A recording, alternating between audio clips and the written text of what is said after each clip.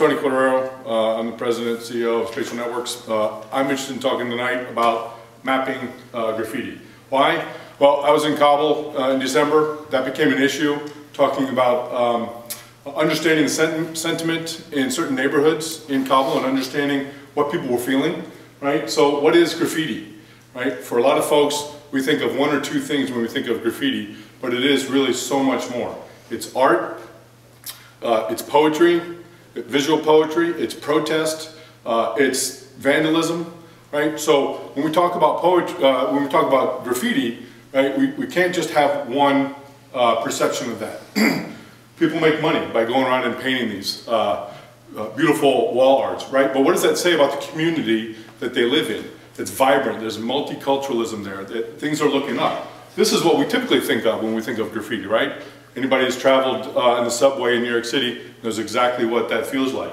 But I'm interested in looking at that from a geographic standpoint, a cartographic standpoint, right? This is in Tehran, talking about graffiti there, looking at what they're talking about, what's important to them. Please don't bomb us, don't go to war with us, we want peace, right? That's the message.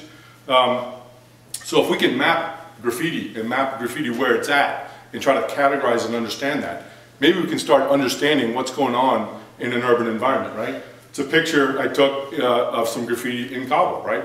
Clearly intended for English-speaking audiences. Why do we care? Why is this important, right? Understanding what's going on at a local level, in the neighborhood level, can be very important to, well, U.S. foreign policy, number one, but even in our own country. What's going on in certain cities, right? The Occupy movement. What do we have here? Anybody? It's a barometer, right?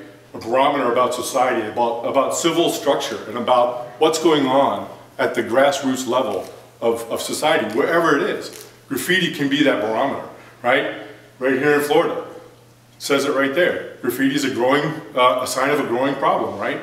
You have increasing vandalism, you have unemployment, people want to take out their frustration for whatever reason, right or wrong. This is an avenue for them to do that. Knowing what's going on in your neighborhood and being able to map that and draw some analytical conclusions about that might help public policy address some of the underlying issues. Here we see, obviously, somebody's upset with us.